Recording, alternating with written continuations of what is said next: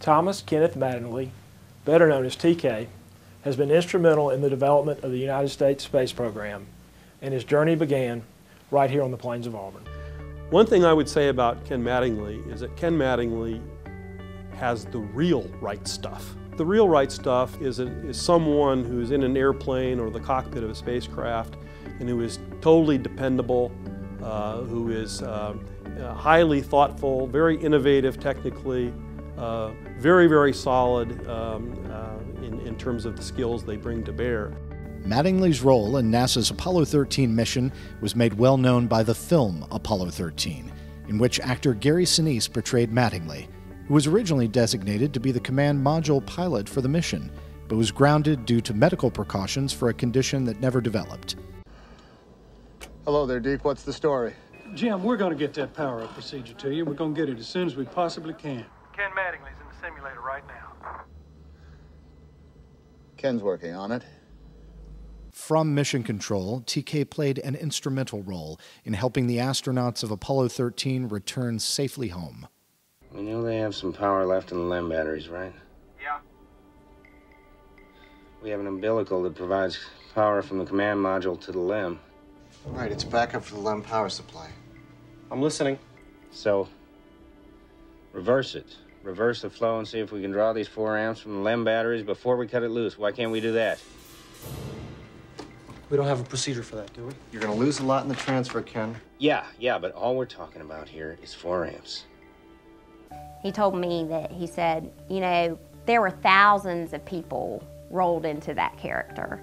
And I know that there were thousands of people that worked to bring that crew home, but I know that TK played an integral role in making that happen. Mattingly's involvement with the Apollo program began long before Apollo 13.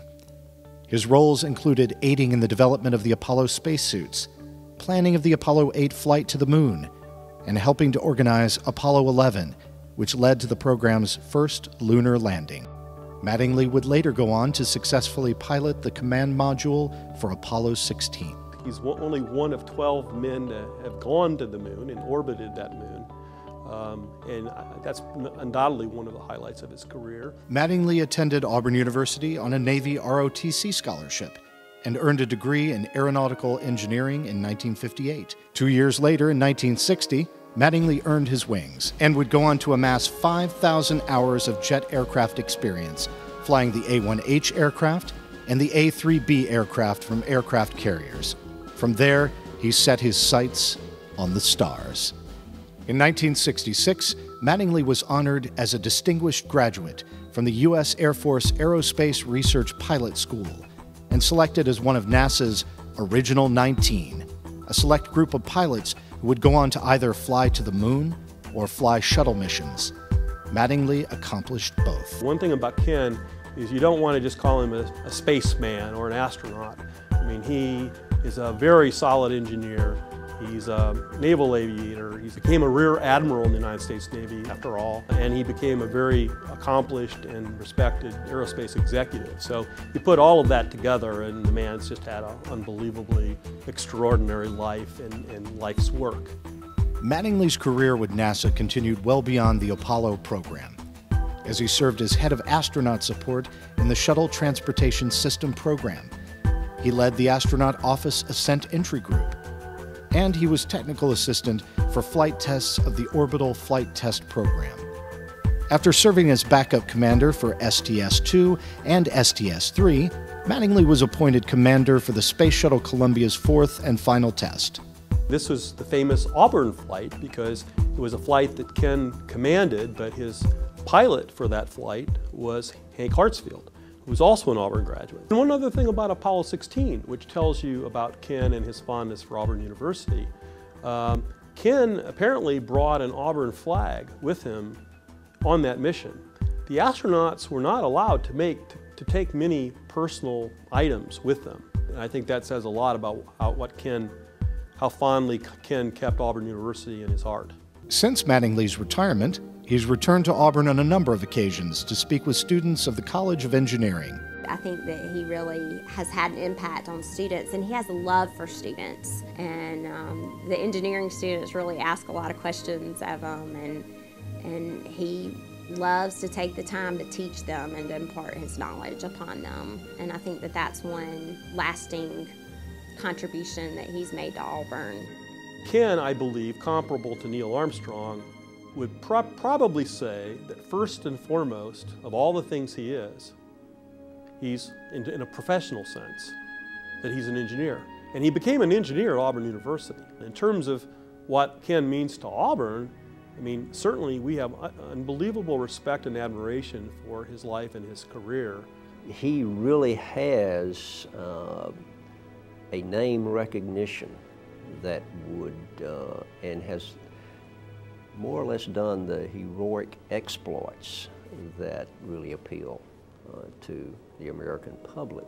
And, you know, for a dean of a college of engineering to have a grad like that, you can't get much more gratifying. Following his retirement from the Navy as a Rear Admiral in 1989, Mattingly continued his involvement with aerospace engineering within the commercial business environment. Mattingly took on such projects as developing commercial uses for General Dynamics' Atlas launch vehicle. He headed up the X-33 development program for Lockheed Martin, as well as becoming director of Grumman Space Station Support Group. And he has served as president of the Rocket Development Company, which is dedicated to developing low-cost commercial launch systems. He had real high management positions with real technical problems and issues to solve. He would not have taken jobs if they just wanted him to be the token astronaut on the board. I think his greatest accomplishments have been the continued promotion of the importance of America's efforts in space. The technology that has come from that effort that has basically enhanced and changed life in probably every household in America. Mattingly has been decorated with numerous awards throughout his stellar career, including the Johnson Space Center Group Achievement Award and the American Astronautical Society Flight Achievement Award. NASA has also awarded Mattingly with the Ambassador of Exploration Award, a lunar sample collected during the Apollo space explorations, which Mattingly so passionately dedicated his life to seeing through. He selected the College of Engineering at Auburn University to display his award. It tells you something about TK's loyalty to Auburn University. It holds a special place in his heart. And I think to receive the Lifetime Achievement Award, which is the highest award you can receive at Auburn, means the world to him. This is a different one. This is a family award. This is a recognition from your family that you have accomplished great things. For a man with such a distinguished career of excellence, amongst his defining characteristics, TK is an extremely modest and very reserved individual. It is this down-to-earth quality that others find so remarkable when they recall conversations with him. I've never met Thomas. Thomas is TK's son, but I can tell you how proud TK is of Thomas. When we talk about Thomas, he just beams. He does love foreign sports cars. One of the things I remember him telling me was that he had told Thomas when he finished his degree, when he became a doctor, that he owed TK a sports car. So I don't know if he ever got the sports car, but I do know that TK is so proud of his son. I don't think anybody ever questioned the dependability of Ken Mattingly. He's a very disciplined man, very, very strong work ethic, very driven. Some people, that they're driven by a passion for something. And I think that he's driven a passion for a successful space program. For a man who has reached into the heavens, his feet have always been planted firmly on the ground. From the humble plains of Auburn to lunar orbit, TK Mattingly has been an outstanding achiever. Ladies and gentlemen, we're so incredibly honored that he is an Auburn University graduate, and we believe in our hearts that his story is something that will stay with us forever and will be a motivation and a factor of stimulating young people to dream big, and to never give up. Failure is not an option. Those are all elements of who Ken Mattingly is. So it's my pleasure to introduce to you an Auburn man, an Auburn engineer, an American astronaut, an American hero, Ken Mattingly.